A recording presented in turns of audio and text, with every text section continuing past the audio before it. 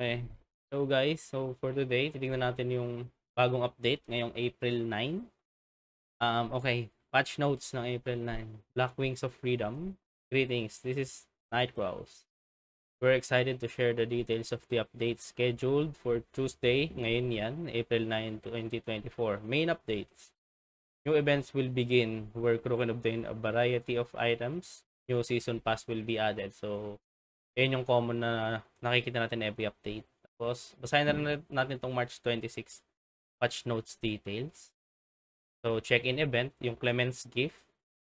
Event period after April 9 until April 22.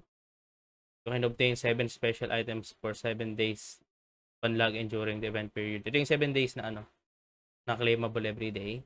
Event rewards can be checked and claimed from the event pop-up screen. Rewards, Day 1, Nightcrow Claw Talisman, Dawn Lustrous Weapon Style, Pound times 5, Guild Coin, wait, Nightcrow's Feather Brooch Chest, Dawn Lustro Mount ulit, Contribution Coin, and 300k gold.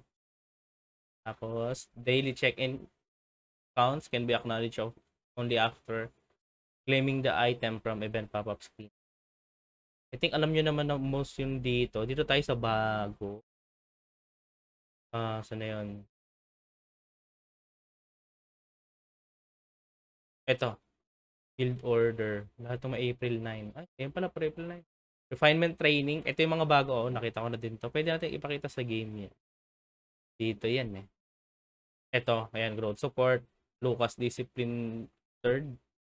Refinement Training. Ito last ano na to. Ito yung Clements, yung bago. So may 300k siya sa dulo. Yan. Yan yung mga yan. Tapos, Season Pass. 2 new Season Pass added in the game. So, ito yan. Ito. Mount Summon sa weapon style. Bago. Ayan yung bagong pass. Tapos, there are free rewards and pass purchase rewards in the Season Pass.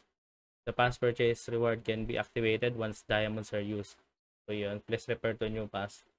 Tapos ito, may bagong rare skill. Oh my god. All classes will be able to use this skill. The skill can be acquired from Skillbook Merchant and from Specialized Craft.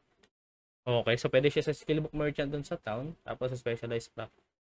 Skill name, Tenacity, Effect, Damage Reduction, Negation. Uy, makunat yan.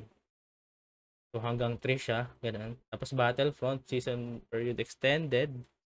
Battlefront, Season Period Extended by a week. Battlefront Merchant wears purchase limit. Uy, purchase limit of some products has been changed from 20 to 30. Uy, gusto nilang makapag-grab agad ng mga tao. Targeted item, iron ore, ayan. Yung apat na ginagamit for crafting. Tapos, ayan, meron lang in-game bug fixes and gameplay improvements. Craft being displayed sa craft request category. The request station fixed. Meron din sa ginawa. Order of items displayed in some chests has been changed. Fix some in-game typos. Yan. Bago na naman tayong gagawin. Tapos may new skill. Tingnan natin yung new skill. Kano kaya yun? Hula ko na yun eh. Ito. Tenacity. Yan natin ha. Ayan, nabibili siya dun sa ano. Pero tingin ko 9M yan. Hindi ko pa sure. Pero ayun yung bagong skill. So yun lang ulit today guys. Salamat.